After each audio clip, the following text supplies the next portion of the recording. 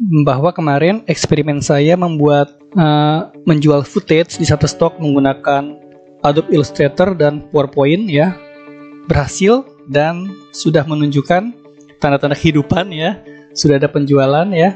Bentuknya seperti ini teman-teman ya. Saya sediakan yang versi background putih dan background green screen agar nanti user memudahkan untuk mengkopinya ke sebuah background yang berbeda. Saya sebenarnya sudah mengalami 2 sales ya. Nah, ini harga terendahnya ya, Stripe dari fitur Subscribe-nya Shutterstock, dan yang ini datang dari fiturnya on demand. Mungkin yang enhance lebih besar lagi teman-teman ya. Jika teman-teman ingin melihat yang versi subscribernya, teman-teman bisa lihat yang terdownload dengan harga termurah kemarin. Seperti ini bentuknya. Waktu COVID kemarin, waktu musim vaksin kemarin, saya membuat footage seperti ini. Oke. Lumayan ya, dengan cara yang simple, dengan tools seadanya yaitu Adobe Illustrator dan PowerPoint, ternyata terbukti bisa melakukan penjualan di situs Microstock sebagai footage ya teman-teman ya.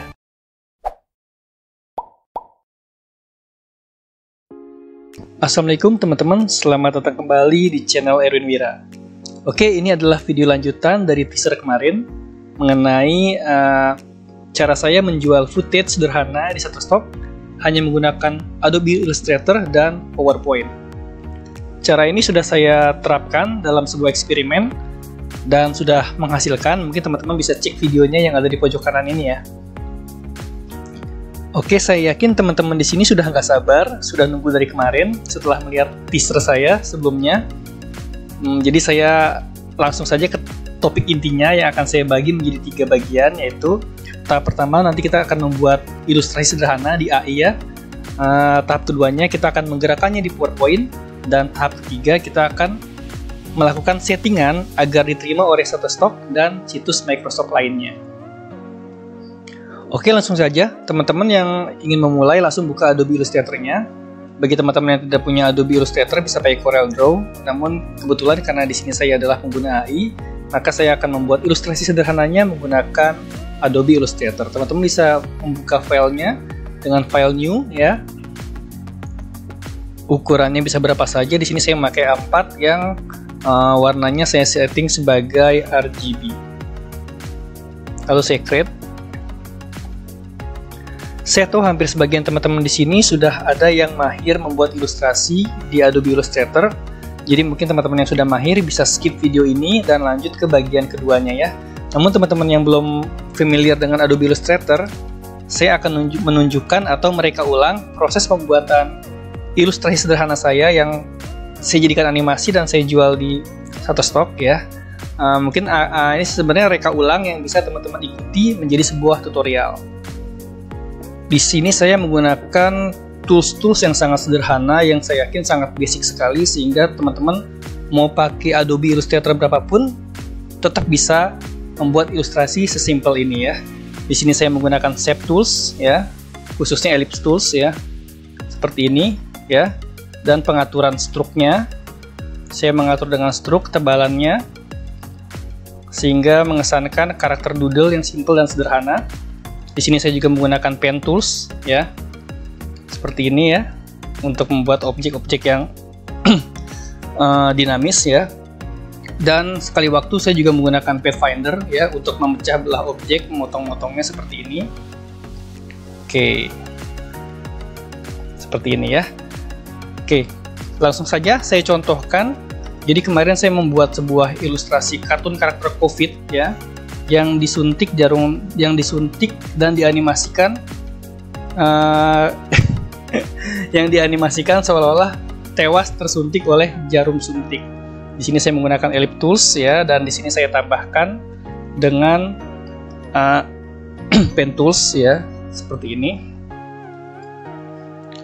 Oke, biasanya saya, karena style saya adalah doodle ya, jadi struknya di bagian struk sini saya tumpulkan. Jadi struk, settingan struknya saya tumpulkan seperti ini supaya cute dan lucu ya, karena saya style doodle seperti ini ya.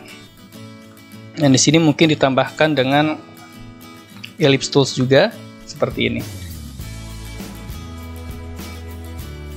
Kita mulai dengan objek yang sederhana dulu teman-teman ya. Nanti insya Allah teman-teman lebih mahir dari saya, bisa menerapkannya ke bentuk ilustrasi yang lain yang lebih kompleks. Di sini saya copy sambil tekan Alt, jadi saya tarik sambil tekan Alt agar menarik objek sambil bergeser, lalu saya transform seperti ini. Oke, dan saya group, lalu saya copy paste, Ctrl C dan Ctrl F ya, Ctrl F bukan Ctrl V supaya objeknya ada di depannya seperti ini, tercopy di depannya ya, jadi ketika digerakkan jadi ada objek di depannya seperti ini. Oke, bagian ini saya copy lagi seperti ini, Ctrl C, Ctrl F lagi, lalu saya geser seperti ini. Oke, saya buat lebih kecil seperti ini. Oke, ini adalah contoh cara sederhana membuat sebuah objek karakter ya teman-teman ya. Nggak harus karakter COVID, teman-teman bisa karakter yang lain yang simple, entah itu pensil, entah itu mata uang, kripto dan sebagainya yang sedang tren saat ini menjadi sebuah topik, sebuah infografis ya, bisa teman-teman pakai. Oke, di sini saya meringkas sedikit agar hidup. Biasanya saya mengotak-atik garis ini, akan ada garis yang akan saya putuskan dan akan ada garis yang sesambung. Saya menggunakan direct selection tools dan pen tools ya, pen tools untuk memotong. Jadi pen tools bisa untuk menggambar seperti ini, atau bisa juga dipakai untuk memotong seperti ini contohnya. Nah, seperti ini bisa untuk memotong. Ketika ditekan lalu di delete, maka dia akan terpotong. Nah, saya akan praktekkan pada karakter COVID ini. Ada bagian yang akan saya potong, mungkin di sini ya. Saya gunakan pen tools. Saya buat objek pecah, bagian yang bisa dipecah seperti ini, dan tengahnya saya delete. Seperti itu teman-teman ya.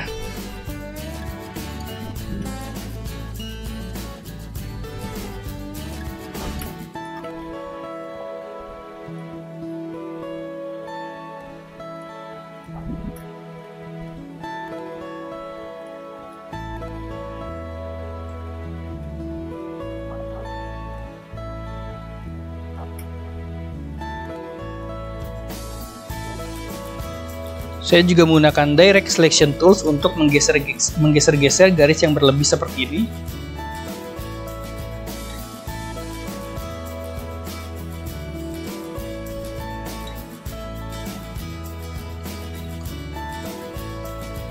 Oke, seperti ini. Lalu saya membuat ekspresi wajahnya nantinya ya, untuk dipakai supaya lebih hidup. Saya menggunakan ellipse tools lagi, cuman bedanya ini saya beri warna hitam seperti ini.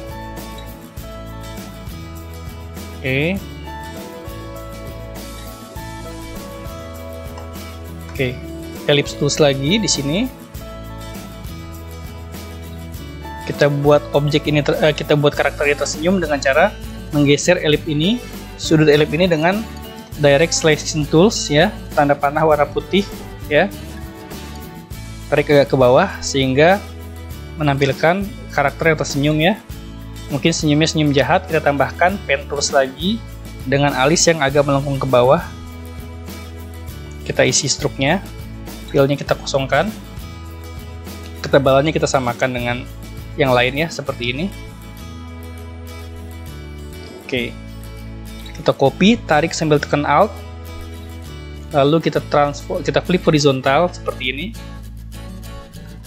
Oke, jadi karakternya seperti tersenyum jahat ya teman-teman ya. Agar lebih hidup, kita tambahkan ellipse lagi, tapi yang berwarna putih seperti ini.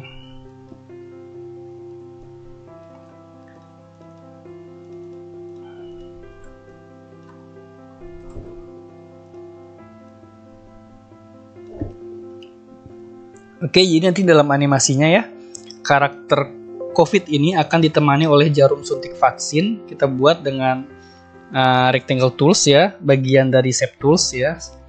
Seperti ini, ketebalan struknya kita samakan. Oh ya teman-teman, untuk menyamakan ketebalan struk atau warna, kita bisa pakai yang eyedrop tools ya. Jadi ketika kita klik objek di sini, klik objek yang kita buat ini, lalu kita gunakan eyedrop atau shortcutnya I, teman-teman bisa langsung tekan I ya.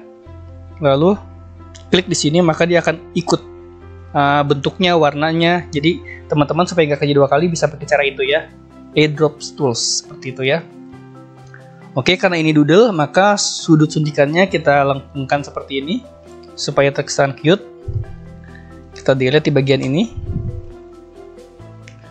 Oke, seperti ini, simple. Oke, tambahkan.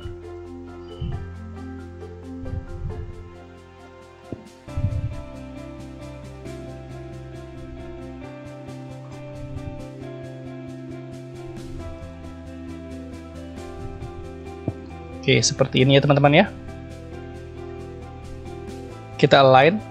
Teman-teman bisa meratakan sebuah objek dengan align tools ya. Jadi bisa di-drag semua, lalu akan muncul opsi-opsi align di sini. Supaya untuk meratakan objek. Nah, seperti ini, jadi lebih rata, lebih presisi ya. Oke, jarumnya kita copy saja dari sini. Dari yang gedut ini kita tipiskan. Bukan jarum sih ya, apa namanya, penyanggah jarum ya. Dan jarumnya ada di sini. Kita buat dengan pen tools lagi seperti ini. Oke, kita ratakan lagi dengan align. Oke, pastikan rata. Di sini kita tambahkan meteran-meterannya. Biasanya suntikan ada meteran, ada mili ya, satuan milinya di sini. Kita copy, lalu tekan Ctrl D supaya sama semua garisnya. Oke, seperti ini sudah jadi 2 buah elemen grafis yang nanti akan kita gerakkan ya. Hanya saja di sini karena ini animasi, jadi kita buat beberapa ekspresi alternatif untuk si karakternya ini teman-teman. Simpel sekali membuat ekspresi itu, kita bisa manfaatkan yang sudah kita buat tadi sebagai template ya. Kita copy, kita drag dulu ya. Ctrl G, kita drag sambil tekan Alt ya, hingga tercopy seperti ini. Oke, ini ekspresi tersenyum jahat ya, mungkin ini ekspresi kaget. Gampang sekali merubah ekspresi positif ke negatif ya, dengan cara membalik saja bagian alisnya, maka sebuah karakter akan berubah ekspresinya seperti ini ya. Dari tersenyum jahat jadi panik atau kaget seperti ini ya. Lalu dibalik saja mulutnya. Nah, seperti ini. Atau ya terkejut. Seperti ini. Oke, sudah dapat 2 ekspresi. Jadi bentuknya seperti ini teman-teman. Nanti dia datang karakternya di sini. Sorry. Kita grup dulu ya. Nah, ekspresi keduanya, si karakter kaget melihat jarum yang sedang datang seperti ini ya. Di scene ya, scene keduanya, adegan keduanya ya. Dan adegan ketiganya, si COVID-nya ini sudah tewas terkapar ya, dengan tusukan jarum suntik seperti ini. Kita copy. Oke, seperti ini ya. Tentunya ekspresi wajahnya juga harus berubah ya. Mungkin di sini tewas, biasanya karakter doodle kawaii itu gampang sekali mengekspresikan karakter tewas dengan cara membuat garis silang di bagian matanya seperti ini.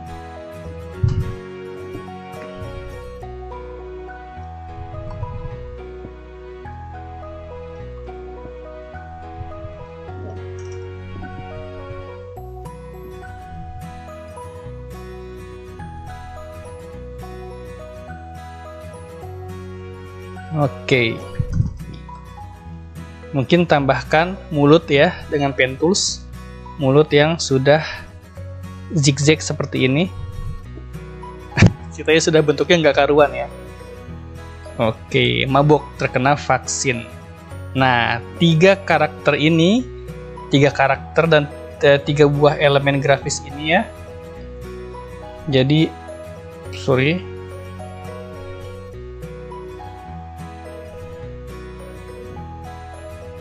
Oke, jadi 1, 2, dan 3 ya. 3 adegan ini ya, adegan kita sebutnya sebagai adegan aja ya, adegan ini kita jadikan animasi di PowerPoint. Oke. Namun sebelum itu kita pisahkan dulu ya bagiannya, nanti kita ekspor per bagian ini menjadi PNG transparent background. Teman-teman ya, cara mudah sekali, teman-teman bisa masuk file lalu dokumen setup ya. Oke. Lalu klik di bagian sebentar. Oke. Sudah saya grup ya. Saya ulang ya. Kita keluarkan dulu di luar artboard ya biar lebih enak. Saya ngasih tahu teman-temannya. Oke, setiap karakter ini kita buatkan artboard ya. Caranya mudah. File, dokumen setup, atau bisa juga langsung klik yang di sini. Dokumen setup, lalu edit artboard. Teman-teman bisa langsung klik ke bagian objek yang sudah di grup. 1 ya. 2 ya. 3 suntikannya, dan 4 suntikan yang sudah tertancap di virusnya seperti ini. Nah ya, oke, kita geser sedikit ya, terlalu dekat. Oh iya, geser sedikit. Oh iya, bener ya, ada terlalu dekat ya. Sorry teman-teman ya, kita geser saja, kita sesuaikan saja supaya masuk ke artboard ini. Jadi sudah ada artboardnya. Nanti kita PNG-kan ya.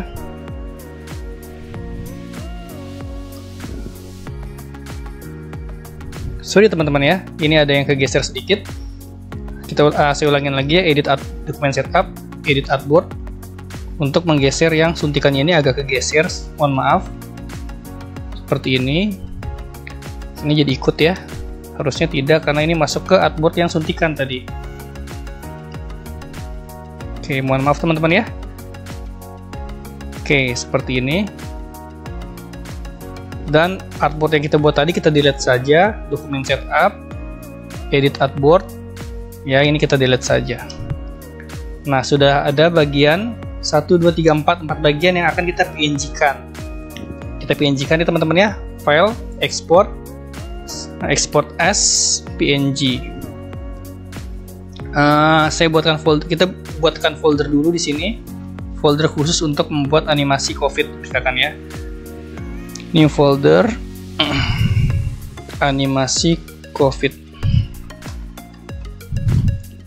Oke. Klik animasi. Kita ubah jadi PNG agar bisa digerakkan di PowerPoint, lalu use artboard. Export. Oke. Pastikan resolusinya 300 ya. Oke. Setelah diekspor tadi, tentunya kita jadi punya folder khusus untuk menyimpan adegan-adegan tadi ya, yang akan kita taruh di PowerPoint. Oke. Setelah ini kita lanjut ke bagian keduanya, yaitu menganimasikan karakter ini di PowerPoint ya. Simak terus teman-teman ya. Oke teman-teman, selamat datang di bagian kedua dari video ini. Seharusnya di bagian kedua ini kita tinggal mengimport ilustrasi tadi ke PowerPoint. Cuman tadi saya ada yang kelupaan. Nanti kan di bagian PowerPoint ini kita akan ada bagian yang menggunakan green screen. Jadi seharusnya teman-teman bagian Adobe Illustrator tadi ya, kita isi warna putih seharusnya ya. Jadi ini kan masih transparan ya teman-teman ya. Sorry. Ketika kita grup, ini kita geser, ini masih transparan ya teman-teman ya. Ini juga semua masih transparan. Ya, semua yang masih transparan. Nanti ketika di green screen akan jadi kurang cantik ya, kurang bagus ya, kurang enak dilihat. Jadi kita harus mengisi dengan warna putih dulu ya teman-teman ya. Caranya mudah sekali, kita karena tadi ini adalah stroke ya, semuanya masih stroke ya. Stroke ya, belum kita kontrol ya untuk melihatnya, masih stroke ya, belum objek. Jadi kita jadikan objek dulu ya. Jadi kita pilih dulu semuanya bagian stroke-nya. Seperti ini kita drag ya. Nah, seluruh stroke ini kita jadikan objek, yaitu dengan cara drag tadi kita sudah drag seluruh stroke-nya, lalu objek dan klik expand. Nah, maka stroke-nya menjadi objek. Ketika dikontrol Y, dia sudah jadi objek ya. Tadi kan masih garis outline ya teman-teman ya. Oke, kalau sudah begini berarti ya kita tinggal mengisi warna putih. Mudah sekali, drag saja warna putih seperti ini, kita taruh di belakangnya. Kita isi warna putih dulu ya, seperti ini, isi warna putih seperti ini. Oke, lalu kita pecah pakai Pathfinder ya. Tadi saya sempat bilang saya menggunakan Pathfinder juga untuk mengotak-atik objek ya. Kita pilih yang divide seperti ini, sehingga kita bisa memecah belah bagian yang tidak kita butuhkan ya. Nah, putihnya kita buang. Jadi seluruh objek sekarang sudah terisi warna putih, yang tentunya akan enak ketika nanti kita menyiapkan green screen di PowerPoint-nya. Oke, kita ungroup dulu ya, Ctrl Shift G ya untuk di ungroup. Lalu kita grup lagi per bagian ya. Tadi kan semuanya ke grup ya. Sekarang kita grup lagi per bagian seperti ini. Kita masukkan lagi ke artboardnya. Sorry teman-teman, jadi 2 kali tutorialnya karena tadi ada yang terlewat. Sebenarnya bisa sih kalau pakai cara tadi transparan, tapi syaratnya harus di objek background putih ya di PowerPoint-nya. Tapi kan di sini kita akan membuat green screen, jadi harus isi warna putih, jadi supaya lebih enak dilihatnya. Jadi tidak hijau semua di bagian PowerPoint-nya, previewnya ya. Previewnya kurang asik gitu nantinya ya. Dan kita ekspor lagi supaya bisa dibuka di PowerPoint ya. Kita ekspor lagi artwork-nya. Untuk pastikan di tengah, jangan lupa dengan cara align artboard. Jadi pasti untuk memastikan bahwa objeknya sudah di tengah setelah kita geser-geser tadi ya. Jadi align artboard ya, kita centeringkan. sorry align artboard. Oh sorry, artboardnya harus diklik dulu ya. Oke, seperti ini, artboardnya diklik dan objeknya di drag, baru align artboard supaya ada di tengah artboard. Kalau enggak terkepotong teman-teman ya. Oke.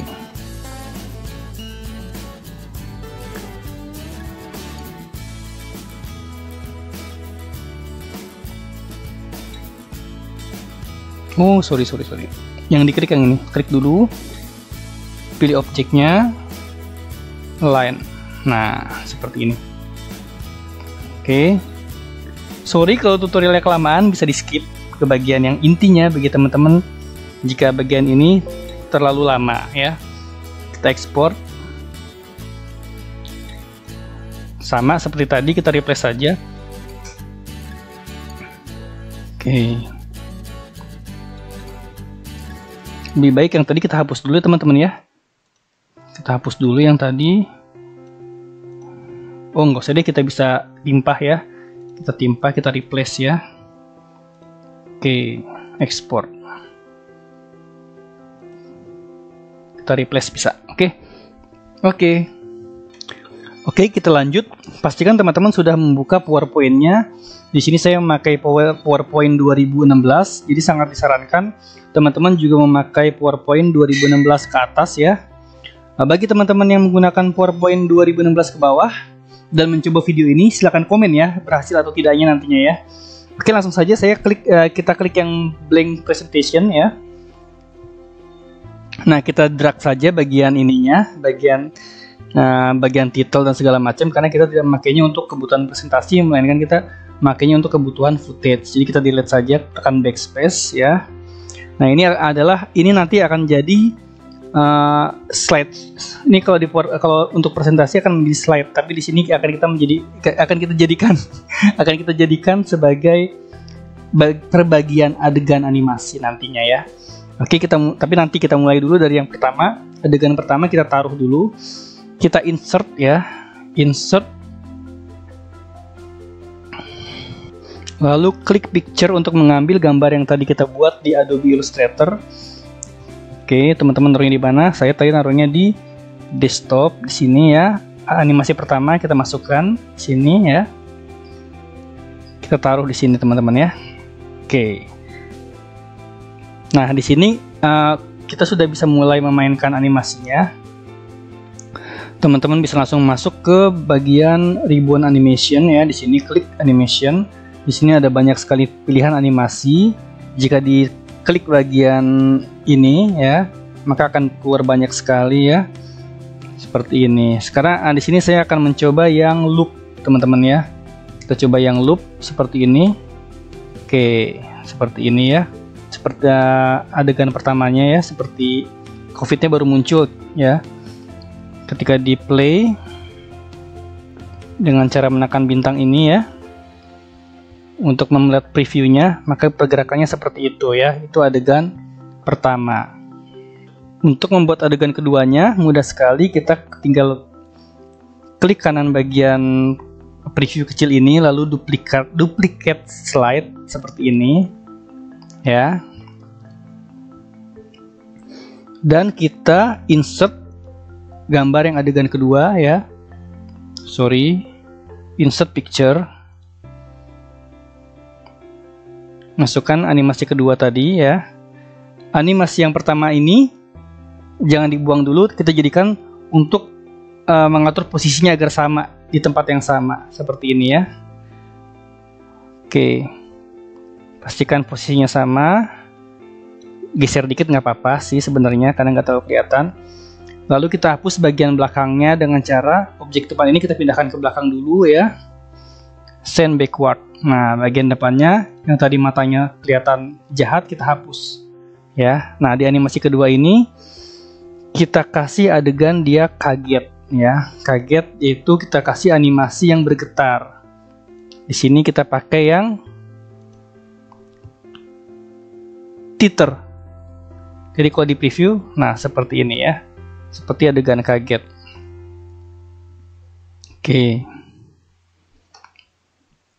Oke, masih di adegan kedua. Nah, kita tambahkan jarum suntiknya teman-teman ya. Jarum suntiknya kita insert ya. Kita insert picture, lalu masukkan yang animasi jarum suntik seperti ini ya teman-teman ya. Oke, jarum suntiknya kita dekatkan seperti ini teman-teman. Lalu kita tambahkan animasi berjalan ya.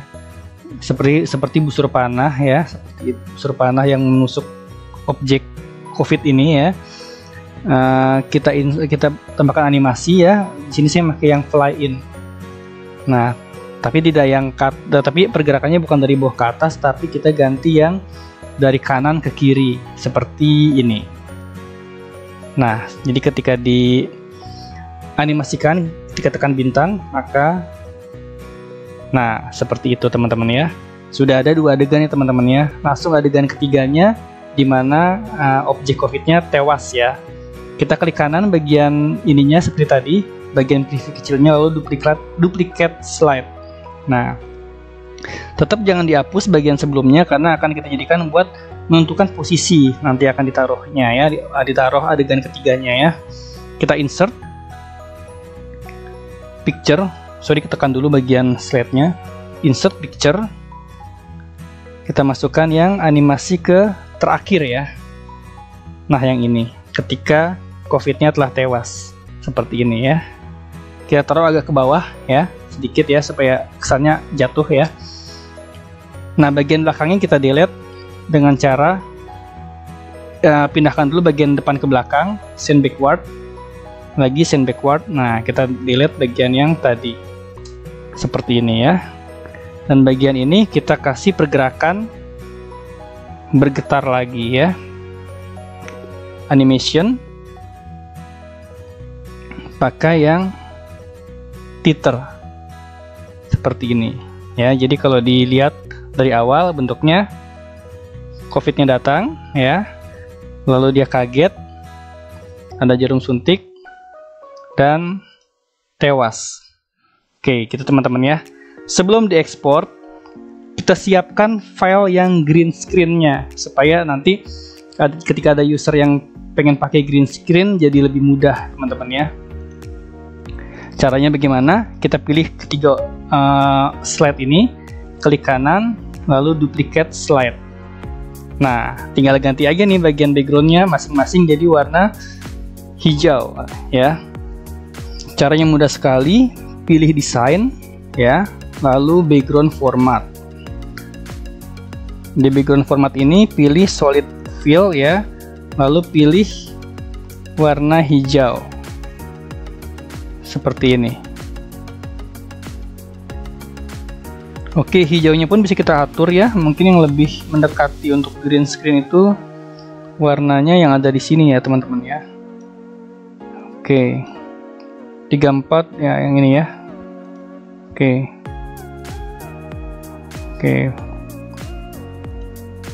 Ini juga sama ya. Ini ketika udah pilih warna tadi ada bekasnya ya, jadi kita bisa milih resennya ya, resen colornya ya, untuk mengikuti yang atasnya seperti ini. Nah, dari sini siap kita ekspor teman-teman ya. Sebelum diekspor, pastikan di save dulu filenya untuk mencegah hal-hal yang tidak diinginkan. Di sini saya save sebagai PowerPoint ya. Saya taruh di desktop. Animasi COVID, save. Oke, jika teman-teman sudah yakin filenya semuanya sudah oke, langsung saja teman-teman file export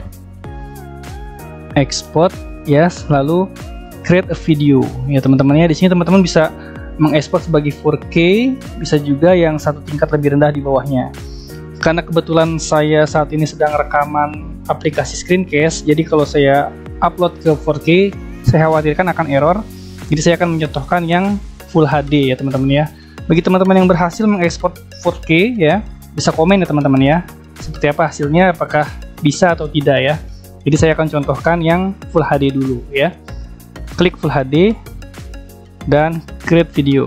Oh ya, pastikan ininya dinolkan teman-teman ya, karena biasanya kalau waktu awal defaultnya ini adalah 5, mungkin 5 di sini kali ya. Iya, 5 di sini. Mungkin diganti jadi 0 aja teman-teman ya. Seperti ini ya. Supaya adegannya nggak berhenti-berhenti ya.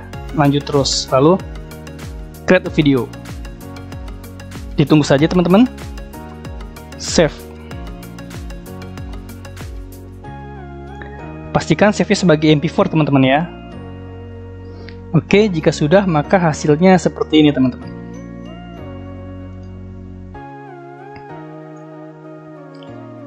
Oke, ini durasinya adalah di atas 6 detik ya teman-teman ya, yaitu 9 detik. Nah itu sekedar info, minimum detik footage di Shutterstock itu adalah 5 detik. Jadi usahakan buat di atas 5 detik ya. Jadi 9 detik masih aman ya. Lebih boleh teman-teman ya.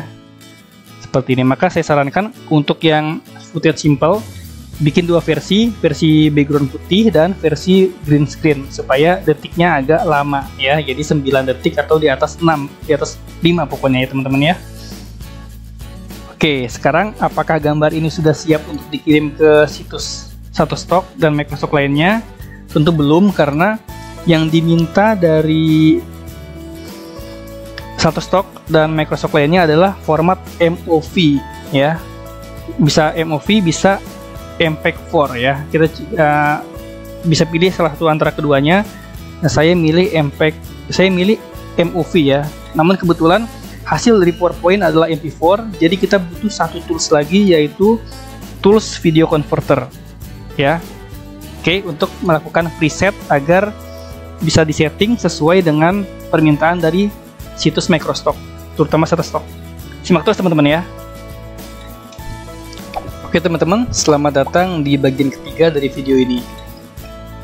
Teman-teman, ini adalah bagian yang mungkin agak lebih rumit ya dibandingkan bagian-bagian sebelumnya, karena di sini kita akan men-setting file MPEG yang kita dapatkan dari PowerPoint tadi untuk dibuat agar bisa diterima spesifikasinya di Shutterstock dan situs Microstock lainnya teman-teman ya.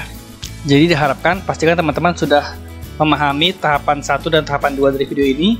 Kalau teman-teman masih bingung di tahapan video tadi, jangan khawatir, saya sudah menyediakan template PowerPoint-nya agar teman-teman nanti bisa mendownload dan membedah animasinya agar makin paham. Dan animasinya nggak harus COVID, nggak harus suntikan, teman-teman bisa menggantinya menjadi mungkin hati dan busur panah untuk tema-tema romantik ya, atau tema-tema cinta atau tema-tema anak-anak muda ya, tema date dan sebagainya, atau menggantinya dengan tema bisnis. Jadi karakter ini diganti dengan uang, dan ini dan suntikannya diganti busur panah itu juga bisa. Tapi template-nya bisa teman-teman coba, teman-teman bongkar di PowerPoint yang saya sediakan di kolom deskripsi untuk teman-teman bedah ya. Oke, langsung saja, jangan berlama-lama lagi. Jadi di bagian ketiga ini kita akan men-setting dan mengekspornya ke situs Microstock. Untuk itu diperlukan satu tools tambahan yang bisa teman-teman dapatkan secara online dan gratis, yaitu MP4 to Move dari video converter, dari cloud converter ya, cloudconverter.com. Linknya saya taruh di kolom deskripsi. Nanti akan langsung diarahkan ke MP4 to Move ya. Nah, seperti ini teman-teman. Ya, teman-teman bisa langsung masukkan file MP4 yang kita buat tadi dengan cara klik select file,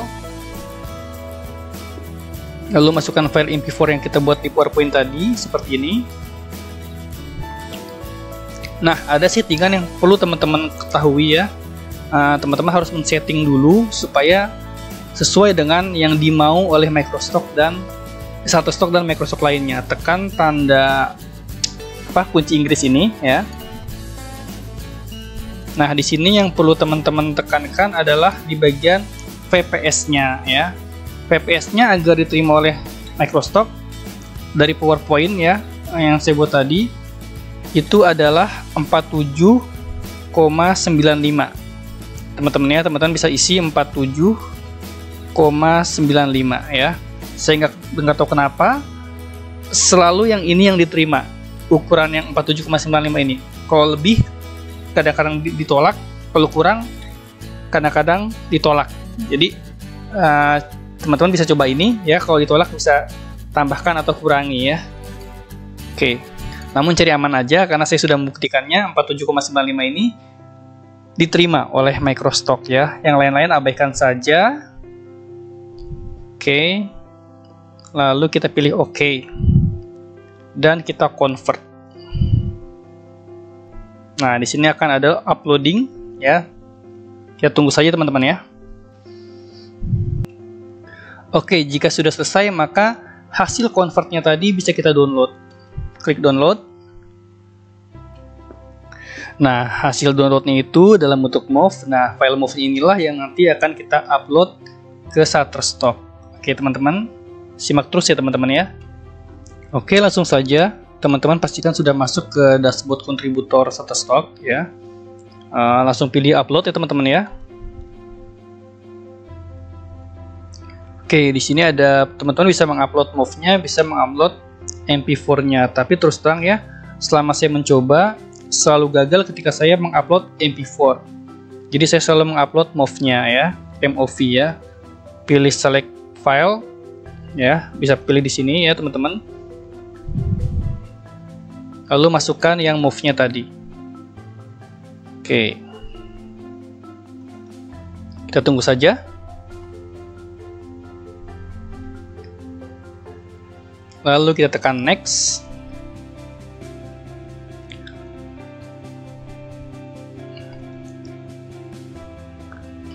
Nah, di sini kita bisa mengisi deskripsinya, kategori, ya location abaikan saja karena ini adalah animasi. Ada dua kategori, yang satu adalah optional, tidak perlu isi rilis ya, tidak perlu karena kita menggambarnya secara langsung. Dan tinggal masukkan keyword. Kebetulan saya pernah submit gambar ini di deposit foto juga ya, dan diterima juga. Jadi kita tinggal copy saja. Sekedar tips ya teman-teman ya, untuk membuat keyword ya. Ada dua yang disebut, baik keyword maupun deskripsi, ada dua yang disebut, yaitu kita sebut yang melekat pada objek ya, artinya animasi, gambar virus, dan vaksin dalam bentuk doodle art. Nah, itu objek ya, sebut objeknya dan sebut konsepnya. Konsep itu bisa mengacu pada tujuannya dan fungsinya. Jadi di sini saya sebut suitable for healthcare and medical content. Jadi cocok untuk konten kesehatan ya dan medical ya. Jadi sebut yang melekat pada objek dan sebut yang melekat pada konsep. Jangan khawatir, tipsnya sudah sempat saya posting di video pojok kanan ini ya. Begitu juga dengan keywordnya. Nanti contek aja yang ada di pojok kanan video tadi yang saya tunjukkan ya teman-teman ya. Oke, langsung saja kita copy, Ctrl C, saya copy seperti ini. Masuk ke deskripsinya. Dan begitu juga dengan keywordnya, seperti ini. Paste ya teman-teman ya. Oke, lalu tekan submit. Tekan submit. Oh sorry teman-teman, kategorinya jangan lupa diisi teman-teman ya. Kategorinya bisa healthcare, medical ya, kategori pertama.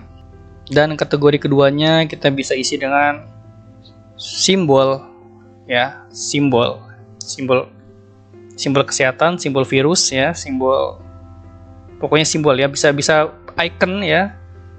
Kita pilih yang simbol dan sign ya, lalu submit. Oke, maka gambarnya akan masuk ke kolom pending ya, dan akan direview selama sekitar 5 hari, tapi biasanya 3 hari sudah approve ya, kalau disetujui ya, nanti akan masuk ke bagian review ya. Oke, begitu saja teman-teman, simple sebenarnya caranya. Kalau tahu step by stepnya, teman-teman bisa mengaplikasikannya ke ilustrasi yang berbeda ya teman-teman ya. Silakan cek kolom deskripsi ya. Di sana ada tools-tools yang saya gunakan dan spek komputer yang saya pakai untuk membuat ilustrasi ini. Dan teman-teman juga saya sediakan template ya, template animasinya ya, bukan template ilustrasinya. Artinya ilustrasinya teman-teman buat sendiri nanti ya teman-teman ya. Supaya teman-teman bisa mempelajarinya dan membedahnya dan memodifikasinya siapa tahu aja jadi lebih bagus hasilnya ya teman-teman ya. Bisa jadi pesawat yang ditabrakan ke bulan dan sebagainya. Gerakannya kan kalau saya tadi kan vertikal, teman-teman bisa buat jadi horizontal gitu teman-teman ya.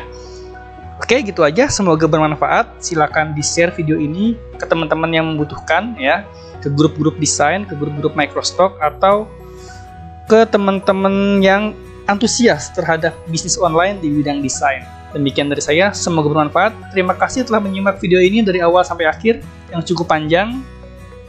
Assalamualaikum.